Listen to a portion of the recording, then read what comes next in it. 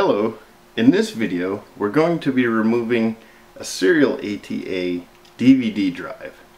So the first thing we got to do is just like before in our last video when we removed an IDE drive, we got to get to the back of the computer. On this particular model we do have screws, so all we do, they're Phillips screws. So we just use a Phillips head screwdriver. Go ahead, take that one and the bottom one. And that takes care of that. Just like in the previous video, we just pull back and we can take our cover off. Now for this one, we will have to take the front facing cover off, and on this particular model it's pretty simple. All we got to do, we can see these tabs here, there's 3 of them. We just got to pull up to make sure they're not attached, and then there we go. Now since we did that, we can see our DVD drive right here. So the first thing we need to do is, we can see we have 2 screws on the front. We want to take those off.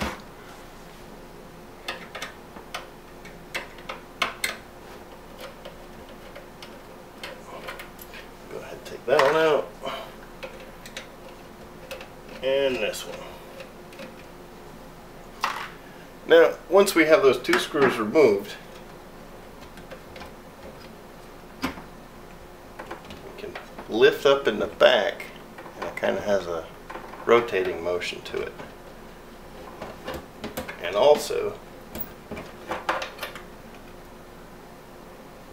slide up in the front. Now this connector here, this cable, is what's known as a serial ATA cable. In the last video we seen the big gray ones, the IDE. Here's the other one that's popular today. We'll notice the power, it looks a little bit different too, the power connection. Instead of having the 4 circles, it has like just a flat surface there. So we can move that out, we can take that out. Now this particular model, this is a Gateway SX2800, and it has this case that surrounds the DVD drive, and it also holds our hard drive. Now we don't have to take that hard drive off or anything. There's 2 screws. We got one here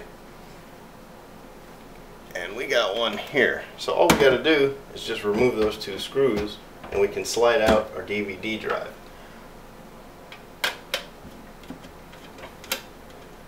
So I'll take this one out.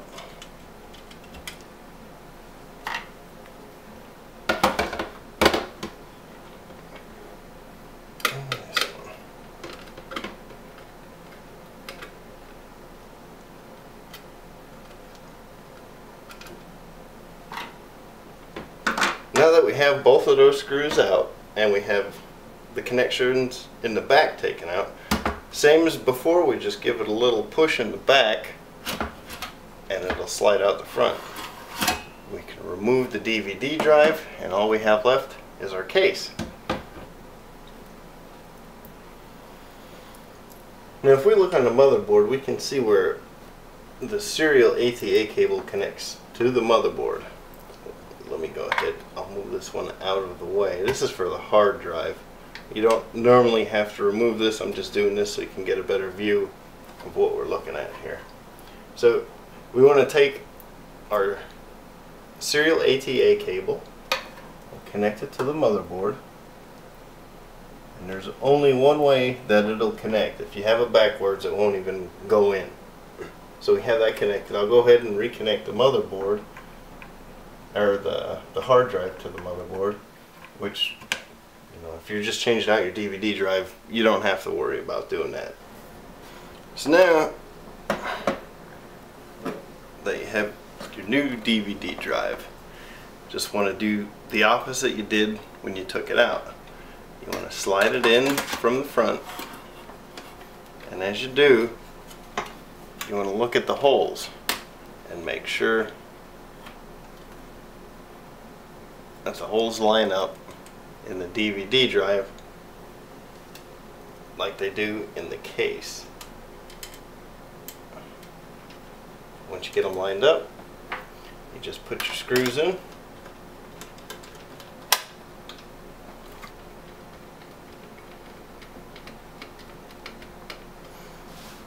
And once you get those screws in and your DVD secure, you can go ahead and get these metal lips, put them on the outside, and kind of let it go in like that. And now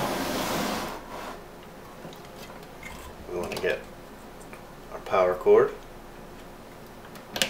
plug that in, our serial ATA cable,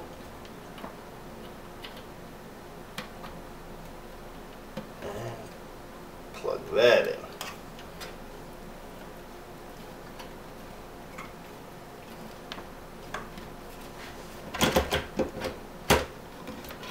Drop it down. Now the only thing left is to put the screws back in the front.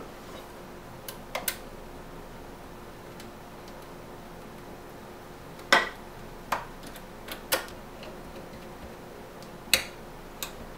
we go.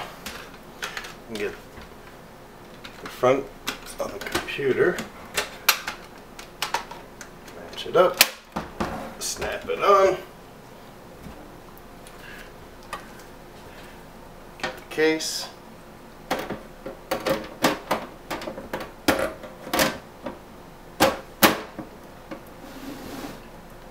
Slide it, put your screws in the back, and you're good to go.